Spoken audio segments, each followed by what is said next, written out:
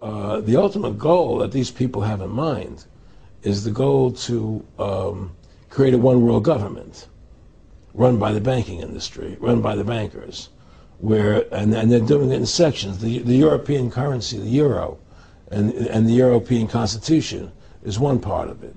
Now they're trying to do it in America with the North American Union, right? And they want to create a new currency called the Amero, right? And the whole agenda is to create a one-world government where everybody has an RFID chip implanted in them. All money is to be in those chips, right? There'll be no more cash. And this is given me straight from Rockefeller himself. This is what they want to accomplish. And all money will be in your chips. And so instead of having cash, anytime you have money in your chip, they can take out whatever they want to take out whenever they want to. If they say you owe us this much money in taxes, they just deduct it out of your chip digitally. Total control. Total control. And if you're like me or you, and you're protesting what they're doing, they can just turn off your chip. And you have nothing. You can't buy food. You can't do anything. It's total control of the people. And that chip's connected to a database that has your purchasing records, what you do, what everything, you sell. Everything is in there, you know? And so they want a one-world government controlled by them, everybody being chipped, all your money in those chips, and they control the chips, and they control people. And you become a slave. You become a serf to these people. That's their goal. That's their intentions. Eric, can you be specific about when you met Rockefeller, how it happened in these discussions? I met Rockefeller through a female attorney I knew who called me up one day and said, one of the Rockefellers would like to meet you. I had made a video called Mad as Hell, and he'd seen the video and wanted to meet me and knew I was running for governor of Nevada. So sure, I'd love to meet him. And I met him, and I liked him, and he was a very, very smart man.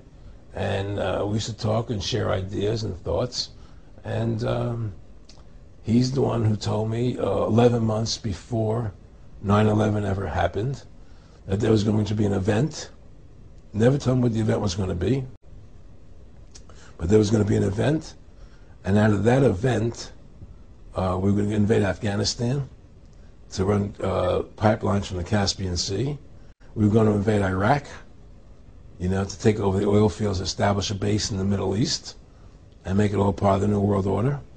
And there's going to be this war on terror, which is no real enemy, and the whole thing is a giant hoax, you know, but it's a way for the government to take over the American people. 9/11 was done by people in our own government and our own banking system to perpetuate the fear of the American people into subordinating themselves to anything the government wants them to do.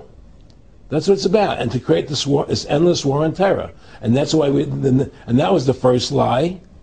And the next lie was going into Iraq, you know, to get Saddam Hussein out with his weapons of mass destruction. The fact of the matter happens to be that the whole war on terror is a fraud, it's a farce. Because you can't define a winner. There's no one to beat, so it goes on and on forever. And they can do whatever they want. They scare the hell out of the American public. Look, this whole war on terror is a fraud. It's a farce. It's very difficult to say it out loud because people are intimidated against saying it. Because if you say it, they want to make you into a nutcase.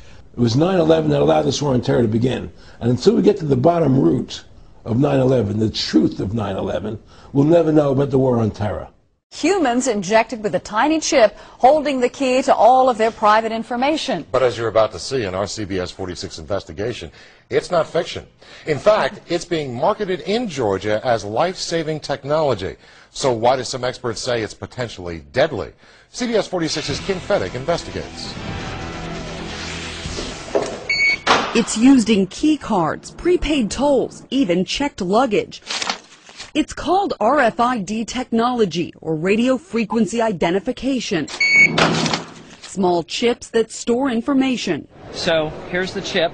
And now that same technology is literally available in the flesh, with chips injected right into people's arms. It says it burns a little bit. That's about it. Atlanta firefighter John Santola was injected with the chip about the size of a grain of rice.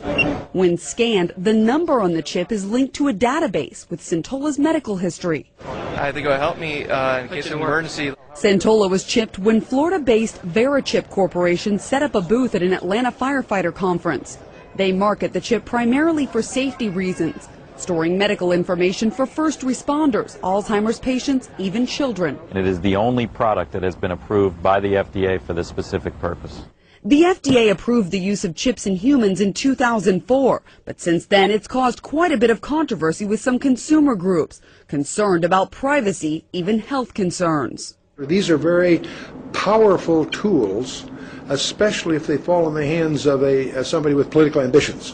One of the loudest voices of opposition is right here in the Boston area, a Harvard doctor and author of spy chips. These technologies will not make us safer. I think they'll make us sitting ducks for Big Brother. Dr. Catherine Albrecht also compiled 16 years of studies she says prove the chip can cause cancerous tumors. It's clear as day that these tumors were not only malignant, but they metastasized, they spread to the lungs, the liver, the thymus, the brain. These pictures show the tumors growing around the actual chip in the mice and rats. Certainly the company, I mean, they've done, I think, a tremendous job of keeping that information under wraps for the last several years. We sat down with the chief medical officer of Verichip and asked about the link to cancer in mice. Yeah, I am not aware. I mean, I would have to take a look at what's out there right now. I'm not aware of any issues at this point. But weeks later, Verichip sent 26 pages of literature claiming the incidence of microchip-associated sarcoma in rodents is very low, and claims the mice in at least one of those studies were genetically engineered to be tumor-prone. No doubt in your mind that this is safe for us medically. Yes, I mean, from everything that I've seen, it's very superficial. It's been in the animals for 20-plus years. John Santola won't need to worry about the cancer debate. His chip fell out after 2 days. Would you get it again? I would not get it again. You know, what's the end goal? And he said the end goal is to get everybody chipped, to control the whole society, to have the bankers, the elite people, you know, the bankers and some governor controlling the world. And I said, do all the people in the Council on Foreign Relations believe this way you do? He said, no. You know, most of them believe they're doing the right thing. A lot of them believe it's better off being socialistic. You know, we have to convince people that socialism is really capitalism. Because America's becoming a socialist country. It's a communist country today.